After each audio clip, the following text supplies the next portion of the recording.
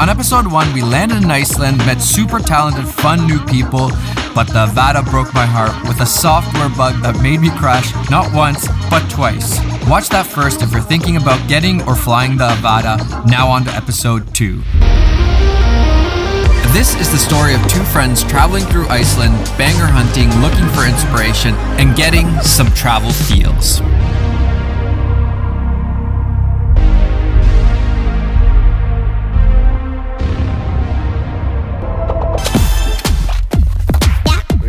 Good morning. Day 2 in Iceland. That's a waterfall. That's great. The last time me and Peter went out on an epic trip together to what I now call banger hunt was in 2018. 2018. I don't know how that happens. Yeah, I don't. How does stone just bend like that? It's like Minecraft. Kai would love this. That's 3 years, 2019, 2020, and 2021, that we really didn't do any significant traveling together. Let me tell you what happened. That's the FPV spot right there. Not the Avada spot, but we'll give the DJI FPV a chance. I've lost all faith. I'm scared for you. Peter, you're really going hard on the photos. Yeah, I love photos. I feel like we haven't done this for a while. Like actually getting photos. It's been a while, I know. Is this where we should announce that, do you think we should announce it now that, that we're going Instagram only? Quitting YouTube, just going Instagram. I had a special presentation prepared for that. Sorry. Just Matti's gonna start working on the grid. Yeah, finally. I'm gonna start posting like at least once a month. Shout out to this guy for giving up his location for us to do this real fast. So, met that guy. Thanks, man. Thanks, man. Enjoy.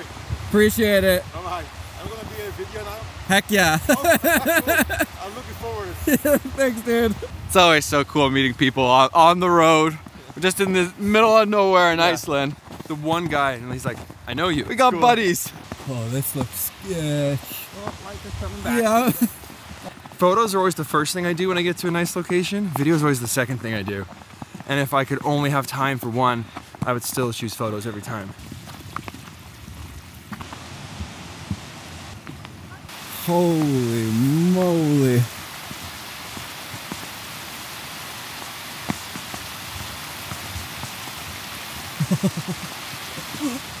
You guys know how I always stand on a kind of a sketchy spot to do FPV? This might be a little bit too much. I might just go back there and ask if somebody else can stand here. Yo, highlighter. Walk careful. Peter's getting old. He's getting a little freaked old, out. guys. we have families. It's a lot different than Main Street. I was just saying that usually I stand in the sketchy spot while I'm FPVing. This might be a little bit too much for me. So if you maybe want to stand over there and I'll FPV you. Do I still have to give you a thumbnail? I've been thinking a lot about why we took such a long break from doing these epic trips. You could blame the pandemic, sure. And we definitely pushed it too hard. We did a trip to Dubai and then Revelstoke with a one-day rest, and it was just too much. We got burned out. But I think the bigger problem was, for me, I lost sight of the value of traveling. Specifically this type of traveling. And it's funny, whenever people ask me what inspires you to create, first off, I think what a weird question, I don't know at all. But on this trip, I realized for the first time just how much epic, beautiful landscapes, nature, how much it all inspires me. Traveling is one of the most inspiring things I can think of, but it's not just that.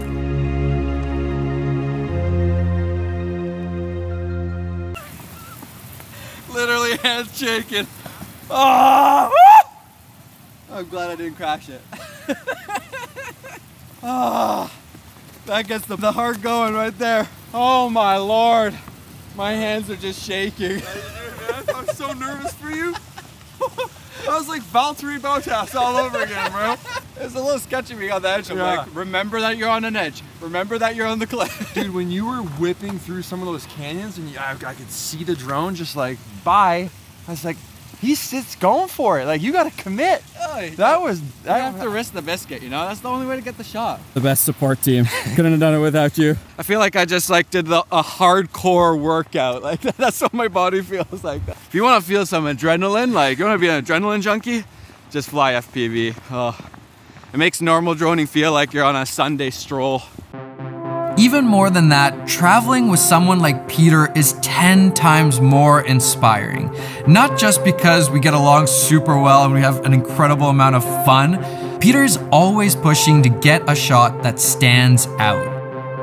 I still remember our very first trip we did in 2017 to Italy and Switzerland. We had shot all day, traveled, and we finally got to our hotel in Zermatt pretty late. We were exhausted, so tired. I was already in bed, about to fall asleep, and what's Peter doing? He's trying to set up a time lapse of Matterhorn and the stars. Traveling with someone who not only pushes you every day, but has that same vision of trying to capture something that shows the thing that is inspiring me in that moment. That pushes me to do everything I can in these moments to eternalize and show the world what we've experienced and how awe-inspiring this world of ours is. Perfect example, at the end of the day, we were racing to get to one of my favorite spots in Iceland for sunset, Stuxnes. I probably said that wrong, but it's this beautiful black sand beach with just the coolest mountains in the background and pools of water that give these insane reflection shots. The only problem was we were running out of time watching the sunset as we were driving. And I gotta admit, I was pretty bummed. Just seeing the perfect light slip through our hands like sand, it sucked. But one of the best things about photography, video, and banger hunting is that we still went out there not giving up, seeing what we could possibly get. And you know what? It was one of the coolest experiences of the trip. I bought these boots about 5 years ago, and this was the first place they've ever been. And now they're back, back in the sand. Do you remember that sick footage you shot of me going backwards? Ooh. I had long hair again. I've cut it and grown it back twice. That's so cool. Blowing my mind being back here with you, to be honest. A lot of places in the world, we've been back to a lot of places in the world, but for some reason, being back on this beach with you is very, it doesn't even feel real, but it feels very like all encompassed. Like it's like we did it. I don't know what we did. I have no idea what we did. Like when we were here, we were just kind of figuring it out, and now I feel like maybe we figured it out a little bit more. I actually feel like we're a little bit more confused than ever, but I don't know, it just feels good to be back. I don't know. I made coffee on this beach. I still post photos from this beach, and it's been 5 years. Do you think this is the mound? That's the one that we found. Should I go run up it like the old days? Wait. Let's B-roll sequence. It's hard to tell in this footage, but it was so dark, but calm and peaceful. Just the very end of Blue Hour. The stars were out, the ocean was roaring, but it was so peaceful. I cranked up the ISO to 12,800 on the Sony, and the footage was wild.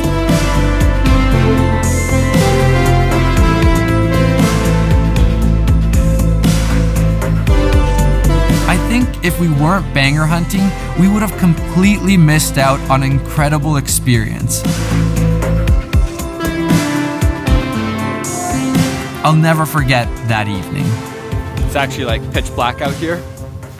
Still going strong. Oh yeah. Still making it work. Look at your screen, dude. It looks like midday. It's so dark. We thought for sure we weren't getting anything, but hey, I got at least something to post. We got something. One photo for sure. I think I got a really good photo of your hair again. You always get it. You remember the last time we were here, you didn't drink coffee, so you couldn't appreciate the effort I went to make coffee for you on the beach. I feel like we need to do it again tomorrow so that now, as a new coffee drinker, you can appreciate having coffee on the black sand beach in Iceland, because it'll just be way better for you. Oh, full transparency. I thought you were a complete idiot. Complete idiot. No, you didn't. Kinda. No, you didn't. What are you doing making coffee? Let's get bangers. You're like making coffee, aeropressing. We got bangers of coffee being made. That's the only reason I accepted the film making. Hair shots. I think this is one of my favorite spots in the whole world. Yeah, I think so too. This spot is just epic every time. I try to capture these images to inspire people, to show them what it was like being there. But at the same time, through the process of traveling with friends, seeing the most unreal, unbelievable landscapes, I come home physically exhausted, but with my creative cup overflowing, inspired, ready to go. And I forgot that. I forgot I needed that. But now, I remember. You getting the travel feels yet?